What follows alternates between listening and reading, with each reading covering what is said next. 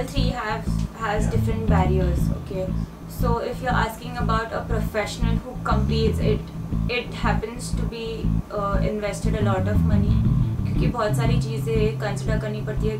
खाना, supplements, not every athlete is sponsored कि उनको उनका सप्लीमेंटेशन या उनका डाइट या जो भी है वो स्पॉन्सर्ड हो किसी कंपनी से या किसी के थ्रू.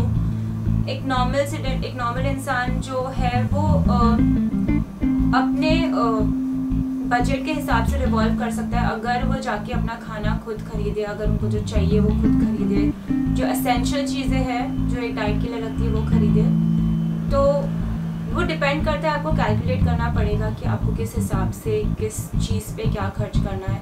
अगर आप एक कॉम्पिटिटिव लेवल के इंसान को पूछ रहे हो तो उसका बजट थोड़ा हाई रहेगा. और अगर आप इंटरनेशनल या कोई भी कॉम्पिटिटिव लेवल के एथलीट से पूछोगे तो एक काफ़ी खर्चा है वैसे उसमें देखा जाए तो वो अगर आप बजट के हिसाब से प्लान करो तो it's not difficult at all.